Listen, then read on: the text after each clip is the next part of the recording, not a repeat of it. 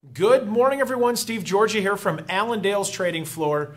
It is September 9th, so it's, well, ahead of a USDA report on Monday, but we've got some evening up on position. Grain market's rather quiet today. As of right now, corn's only down a couple cents. Beans are actually up about a half. The wheat market, though, however, pulling back about 6. But as we move forward, what are we looking for? Well, USDA's report on Monday is going to be another reminder of big ending stocks again. And so, what, 2.3 to 2.4 billion carryout? Looking at strictly the yield isn't going to matter.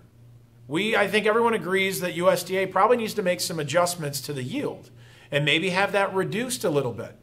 But overall, even if we do see a reduction, what are we going to look at? 2.2 billion carryout? It's still a big number. We've seen a good rally over the last 6 days for corn. We've rallied up almost 25 cents. That's great. But I'm still talking to guys out there that still have old crop. And what do I do with that? And then a big crop coming behind it. There is still this sense of, what do I do with this crop as I get it? We're going to store it. We bring it to the elevator, which is potentially full. What are we going to do with it? What kind of infrastructure do we currently have? Same thing on beans. It'll be a reminder on big ending stocks yet for beans. We're going to be looking closer to 330 million carry out yet for beans. Does that mean we should be closer to this $10 area? Probably not. But we've seen a decent rally out of beans as well. In big crop years, we tend to make our lows in the month of September. So we'll see. I just feel still that we need to be very careful yet. Yes, this rally still feels pretty good, but overall, we may have some downside still ahead of us, so be careful with that. If you need help looking at just ideas and what do I do at these levels or what kind of ideas moving forward, give us a call. We're here to help you with that because there is a lot of grain out there. There's a lot of old crop still sitting in the farmer's hands that needs to be moved, and we got a big crop behind us, so be careful with that.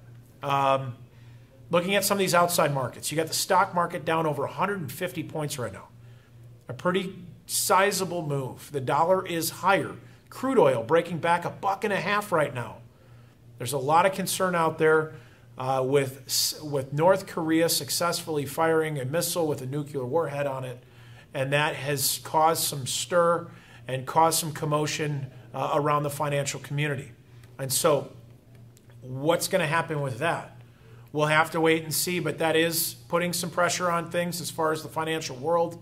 That is giving the dollar a little bit of a boost right now, which in turn could be negative for commodities. So be careful, but a lot of stories out there, but we are finding pressure as far as the stock market here this morning.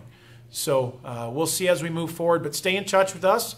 Give us a call. We're here to help you out. Report on Monday for the grains. I hope everyone has a good weekend out there.